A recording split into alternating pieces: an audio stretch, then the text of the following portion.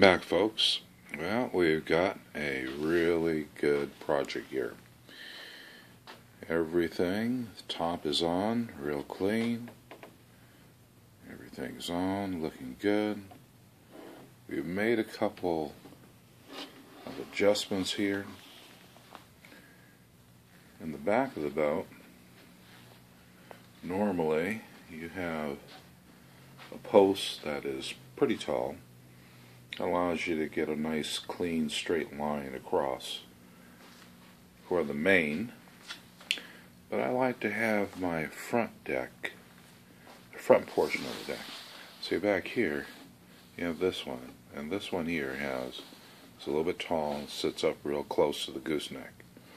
This one here up front, this one here I like to have closer, so I've just made an arrangement where I can get it closer, put a gasket in there to be able to prevent water from coming through, and then my mark at 19 inches and drill the hole, and that allows me to be able to get that nice sweet spot.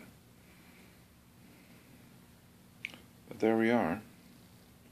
That's what she looks like after you get everything get all the tape off. She looks real good. She's coming along really, really, really nicely. Very happy with the product so far. You see I've got my lines in, but now I've got them not close to the glue because the glue's already dried and everything's all done. So we'll talk to you a little later. Got some artwork I need to do on my ballast. Can't have a boat without personality. Talk to you guys a little bit later. Take care. Bye-bye.